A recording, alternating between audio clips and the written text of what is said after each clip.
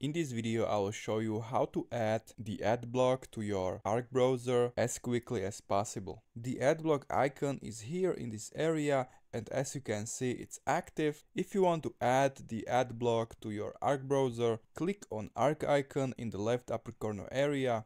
It will open this tab, find option extensions and first option add extension.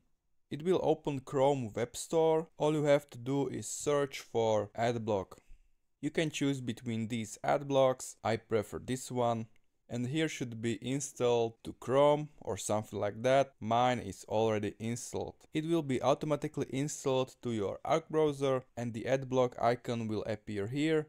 And if you right click, you can manage here your ad block. For example, pause on all sites and then continue blocking ads. So this was how to add the ad block to your Arc browser. Hope you find it helpful. See you next time.